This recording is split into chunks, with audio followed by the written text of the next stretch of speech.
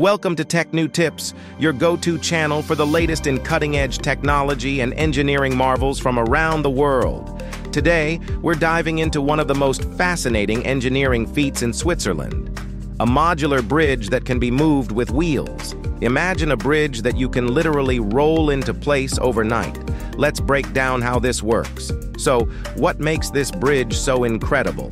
In Switzerland, a 240-meter-long, 1,250-ton modular bridge is transforming how we think about infrastructure.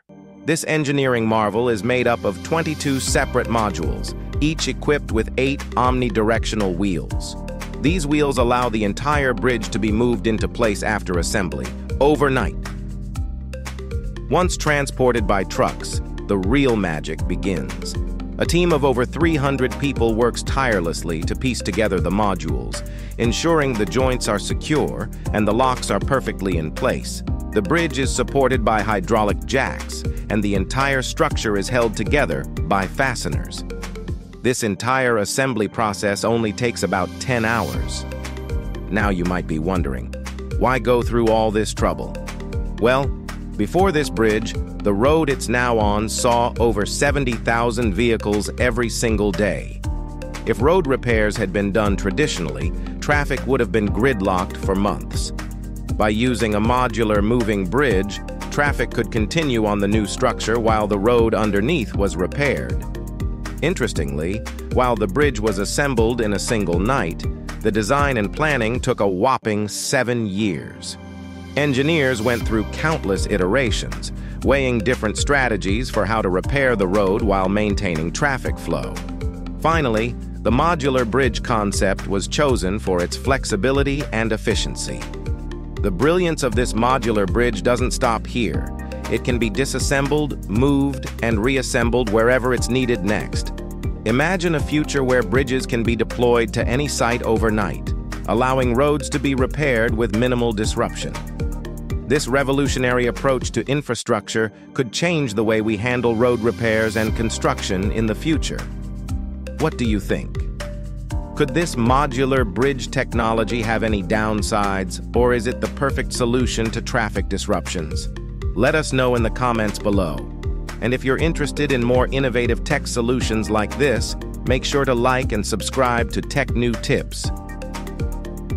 Have you ever wondered how early trains, with just one engine at the front, managed to turn around? Well, before dual-direction trains became common, engineers used something called a train turntable. Picture a massive circular platform with train tracks running across it, specifically designed to help trains turn 180 degrees. Here's how it worked. The train's engine would disconnect from the rest of the cars and move forward onto the turntable. Beneath the center of the turntable was a giant bearing, which allowed the entire platform to rotate. As the engine rolled onto the turntable's rails, 2 large wheels fitted on both sides of the platform would slot into a circular track.